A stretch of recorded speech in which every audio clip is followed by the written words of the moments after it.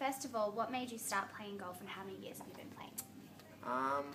Pretty much, Dad got me started when I was about 2 or 3. Yeah. So I've been playing sort of tournaments for probably 13 years now. So the reason you started playing, just your dad? Yeah, Did he Dad. play? Yeah, Dad plays.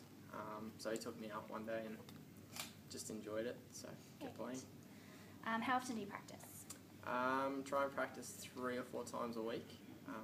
I work at the golf club, so Okay, cool. that sort of limits a bit of time to practice. But The golf club back home? yeah, back home. Yep. What is your handicap? Playing off scratch at the moment. Do you aspire to playing golf professionally? I do, hopefully one day. Is this the first time you've played in the New South Wales Academy Games? Do you believe playing in these games will be beneficial to your career? It is the first time actually, first of 4 years. And yeah, like you got all the sort of the top players from around the state, which is good. So you're putting yourself up against guys that are either the same level or better. So it'll be good. Okay, great. How do you feel about your competition today? Do you think you have a good chance of winning? Well, it sort of just depends how I play really. Obviously not having ideal amount of time to warm up. Sort of it'll just depend on the first few holes.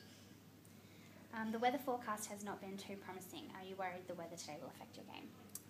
Not really. Pretty used to it now. Played a lot of tournaments in the rain and especially in the wind. We've got a course at home that plays in or tough in the wind all the time, so it's good practice. So you think that'll be an advantage to you, maybe? Yeah, a bit of an advantage. I don't know, but some of these guys they may play courses like this as well. So. Okay, great. With Adam Scott winning the Masters this week, has that encouraged or influenced you at all? It has actually.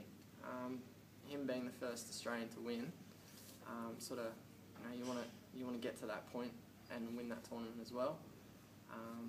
And well, depending on how the Aussies go in the next few years, either be the second one to win or one of many. Okay, great.